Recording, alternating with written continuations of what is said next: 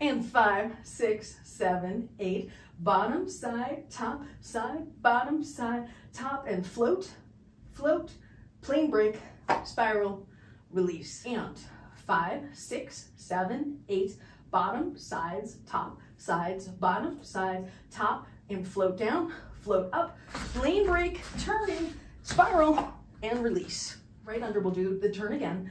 5, 6, 7, 8, bottom, sides, top, sides, bottom, sides, top, and float down, float up, turn, and spiral, and release. This is a weird movement in the abstract because you do this nice spiral and you're like, yeah, I feel awesome, but where do I go from here? So let's, just for shits and giggles, come into this sprinkler upon exit from the spiral.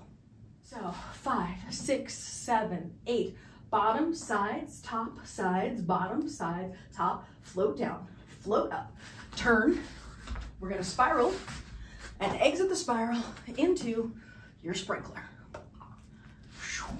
Where you would enter your sprinkler would depend on how much you turn on the exit from the spiral, so that after you do your float, come out into your spiral. If you wanted to be facing sideways, you'd be doing your spiral here so that you could go into your sprinkler that way if you wanted to be facing that way for the sprinkler.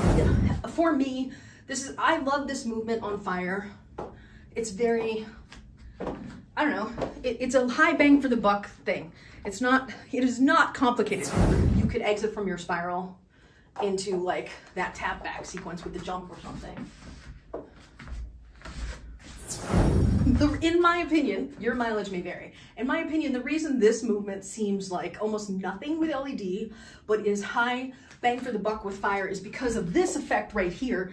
When the poi is here, it looks like you're gonna set your face on fire, right? So right there, it just looks death-defying to people who don't know what they don't know. I mean, let's be real, it is a little bit more risky than this, but I think I think it really leverages the whole wizardry aspect of spinning a lot.